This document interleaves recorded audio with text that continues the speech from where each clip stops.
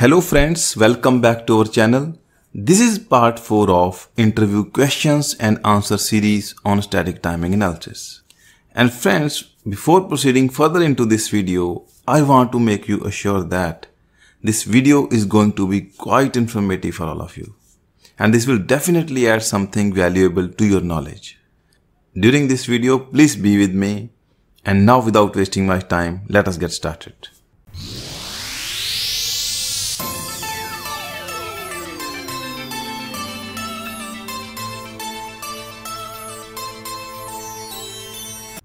And the very first question of this virtual interview session is on your screen. And the question is, will this design work at 68 MHz and without any violations? And friends, for your information, the design under consideration is a Mod 6 counter. And I have given all the timing parameters associated with each component in the design. For example, for flip-flop, the setup time, hold time and TCQ values are given in this table, and delay of NOT gate, AND gate and XOR gate is given in this second table. So everything is available to you, and now you have to tell me, will this design work at 68 MHz or there will be any violation? Friends, you can pause my video here, take your time to think of its answer, otherwise I will reveal its answer.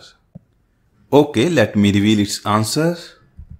Friends, if you see the design very carefully, there are total 6 register to register paths.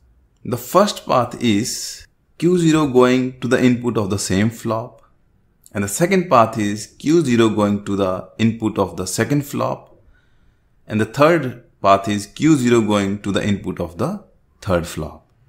And now the fourth path is Q1 going at the input of the same flop, and the fifth path is Q1 going at the input of the last flop. And the last path is Q2 going at the input of the same flop. But I have marked the one which is critical path because it has most of the combination logic path in it. Or you can say the maximum combination logic path delay is involved in this path. Now let us try to see what will be the minimum time period of operation for this design. As we already discussed multiple times, T minimum will be greater than TCQ of this first flop. Then it is coming to AND gate, so delay of AND gate plus delay of XOR gate plus setup time of this last flip-flop. And the values are given in these two tables.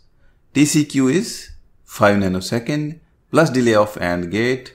Delay of AND gate is 2 nanosecond plus delay of XOR gate, which is 4 nanosecond plus setup time of the flip-flop.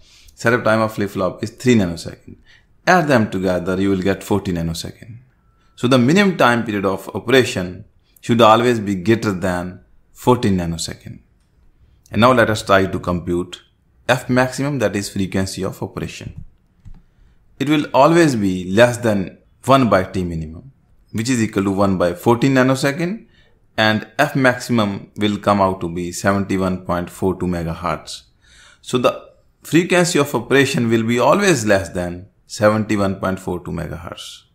And friends, if this condition is met, that is, if I'm applying a frequency to this design which is less than 71.42 MHz, there will be no setup violation in this design. And functionality wise also this design will work correctly. And what is asked in the question? So I asked you in the question, will this design work at 68 MHz? Yes, definitely this design will work at 68 MHz. Because the maximum frequency of operation is 71.42 MHz and 68 is quite less than that, so there is no problem. Now I am going to tell you something very important, that is called slack. So what will be the slack for this design? So slack will be equal to the expected value, that is the time period of 68 MHz, that is 14.7, minus the actual time period, that is 14. So 0.7 will be our slack, and which is positive. So when slack is positive, that means there will not be a violation.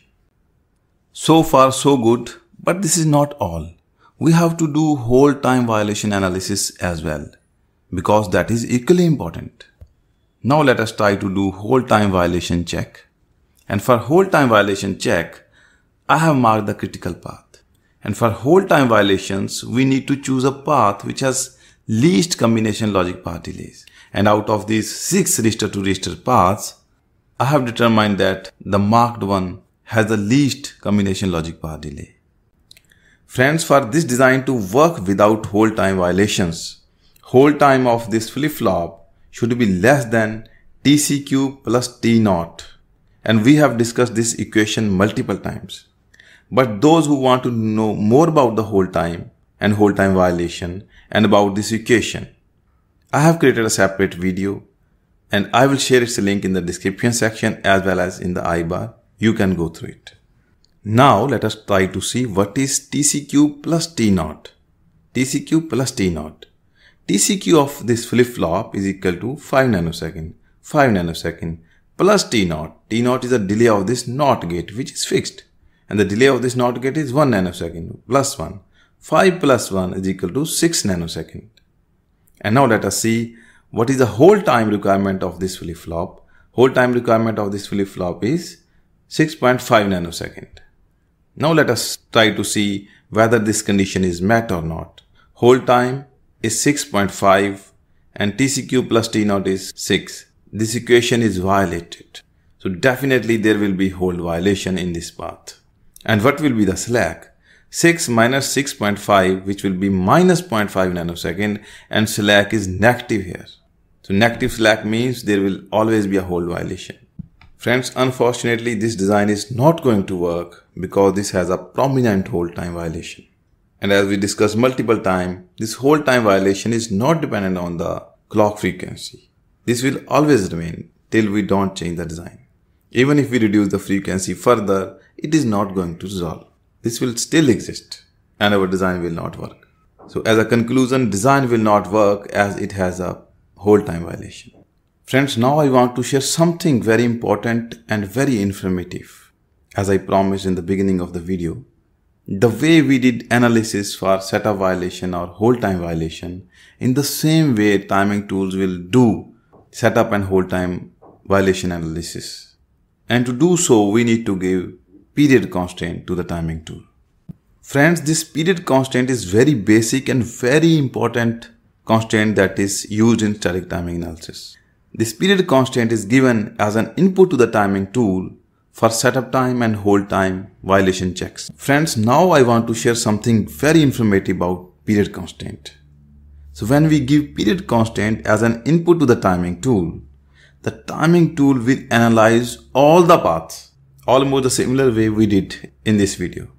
And the very important thing, the timing tool will categorize all the paths as setup paths or hold paths. Now I will tell you briefly what are setup paths and hold paths. Friends, as we discussed that there are total 6 register to register paths. And if we talk about setup paths and hold paths, all the 6 register to register paths are included in the list of setup paths and hold paths. Friends, if all the paths are included in setup and hold path list, then what will be the difference? The difference will be their ordering. The path that is included on the top of setup path list will be the critical path for setup time violation checks. And the path that is included on the top of hold path list will be the critical path for hold time violation checks. Friends, all the register to register paths are included in setup path list, but in an order that they are important for setup time violation checks. And in the same way, all the register to register paths are included in hold path list, but in an order that they are important for hold time violation checks. Friends, in this video, I already demonstrated and determined the critical path for setup time violation and hold time violation. And in the same way, timing tool will analyze all the paths and will find out the critical path for setup time and hold time violation analysis and will put them on the top of both setup and hold path lists. Friends, in the similar way, the timing tool will put all the other parts in both the lists for setup and hold time violation checks. So once both the lists are created, then the timing tool will report slack for every path as we did in our example.